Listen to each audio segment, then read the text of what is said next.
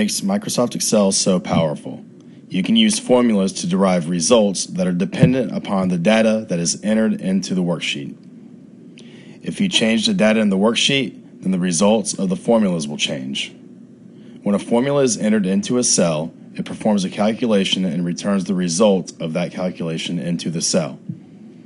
Formulas usually refer to other cells that contain data and use that data as components of the formula. If the data in the cells are changed, so will the result of the formula. The use of formulas that refer to worksheet cells for their components allows the formulas to do most of the work when you update the hard-coded data within your worksheet.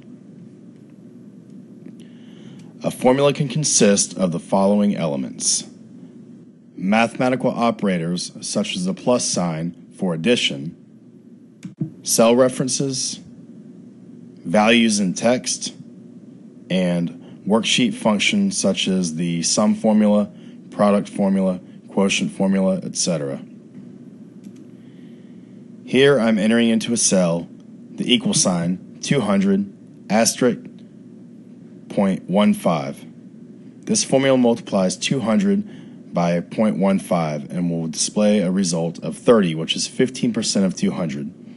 This formula consists of only values and it does not refer to other cells. Now here I'm entering equals cell B2 plus cell C3. This formula refers to cells B2 and C3 and uses the addition operator to sum the two cells together. Now here I'm entering a function. What I'm going to do is enter the sum function. I'll press equals SUM and then I'll select cells A1 through B4. This function calculates the sum of the values entered into the cell range A1 through B4. I can also enter in my cell range manually by typing in A1 colon B4.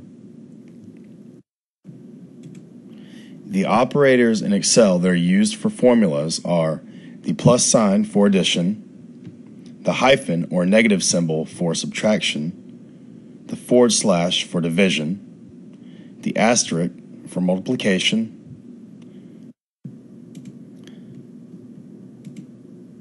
the hat symbol for exponential functions, the and symbol for concatenation, the equal symbol for logical comparisons, equal to, the greater than symbol for logical comparisons greater than, the less than symbol for logical comparisons that are less than, the greater than combined with the equal symbol for logical comparisons that are greater than or equal to, the less than and equal symbol combined for logical comparisons less than or equal to, and the less than symbol combined with the greater than symbol for logical comparisons to mean not equal to.